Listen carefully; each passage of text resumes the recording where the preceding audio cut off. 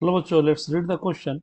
A light ray coming along the line 3x plus 4y equal 5 gets reflected from the line ax plus by equal 1 and goes along the line 5x minus 12y equal 10. Then option A equals 64 by 115, B equal 112 by 15, B option B A equal 14 by 15, B equal minus 8 by 115, option C A equal 64 by 115, option B minus 8 by 115, option D A equal 64 by 15 and B equal 14 by 15. इसके लिए हमारे पास क्या की concept है बच्चों, ये देखें हम लोग. Equation of angle bisector. Equation of angle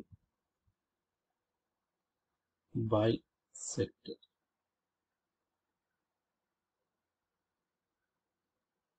कोई भी दो लाइन अगर है, अगर ये लाइन है L1 A1x plus B1y plus C1 equal 0, दूसरा है A2x plus B2y plus C2 equal 0. Then the angle bisector will be A1x B1y plus C1 by A1 का स्क्वायर प्लस B1 का स्क्वायर रूट का modulus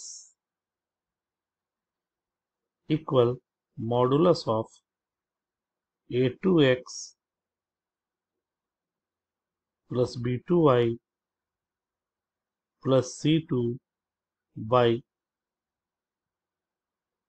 A2 square plus B2 square का. और साथ ही mod को हम लोग तोड़ते हैं. अगर mod of A equal mod of B है, मॉड को अगर ब्रेक करें तो A equal plus minus B, ये भी हमारे पास एक की कॉन्सेप्ट के रूप में. तो ये A equal plus minus B, यानी इसको ब्रेक करें अगर दोनों साइड, तो हमें दो तरह के लाइन मिलेंगे. जो एक बाइसेक्टर ये होगा, यानी एक एक्यूट एंगल का बाइसेक्टर, और दूसरा ऑब्ट्यूस एंगल का बाइसेक्टर. ये एक बाइसेक्टर B1, ये एक बाइसेक्टर B2 हो.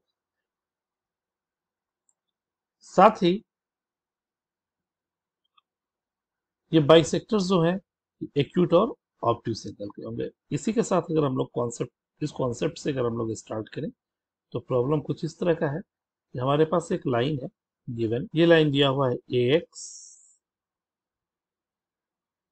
प्लस by इक्वल 1, और एक लाइन है जो इस लाइन पर इंसिडेंट होता है और फिर यहां से रिफ्लेक्ट हो जाता है. तो जाहिर सा बात है ये भी एक एंगल बाइसेक्टर ही होगा. अगर आगे की ओर बढ़ाते, चुकी एंगल ऑफ इंसिडेंस जो होगा वो एंगल ऑफ रिफ्लेक्शन के बराबर होगा. अगर ये आगे की ओर हम लोग का बढ़ता है, ये आगे की ओर बढ़ता, एक ये लाइन और एक ये लाइन, ये दोनों ही बाइसेक्टर होते.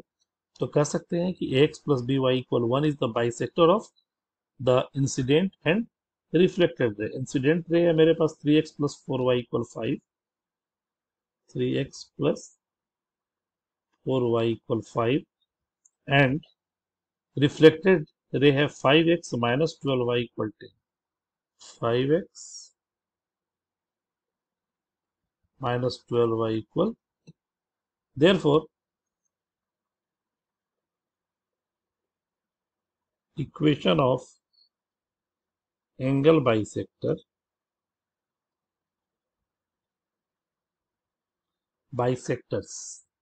this will be mod हम हटा देते हैं directly.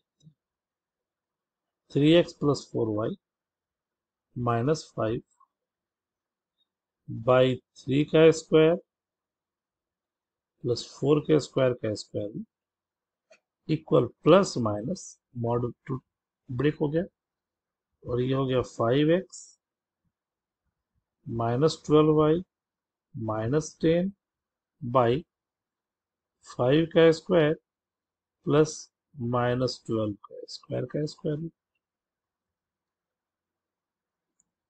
and this becomes 3x plus 4y minus 5 by 5 equal plus minus 5x minus 12y minus 10 by 13. Now cross multiply, taking positive value. Positive sign को ले, 39, 52, 65, 39x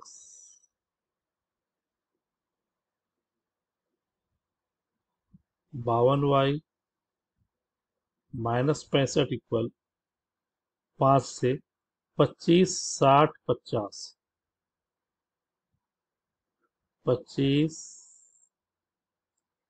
60 and 50, 39 minus 25 is given 14x, 52, 5, 6, 5, 11 plus 112y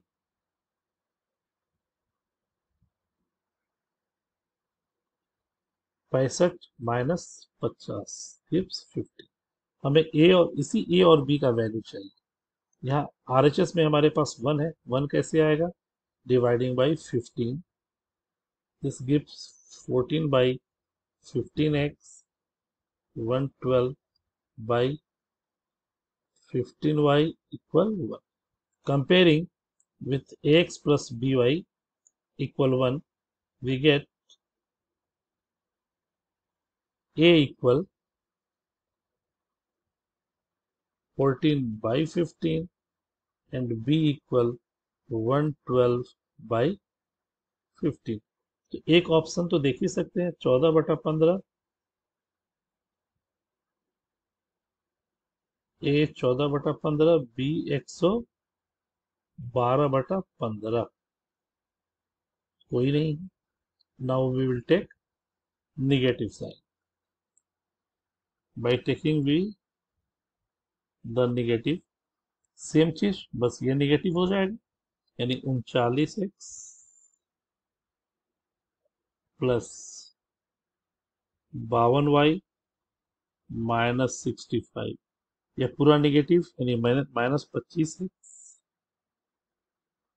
plus 60y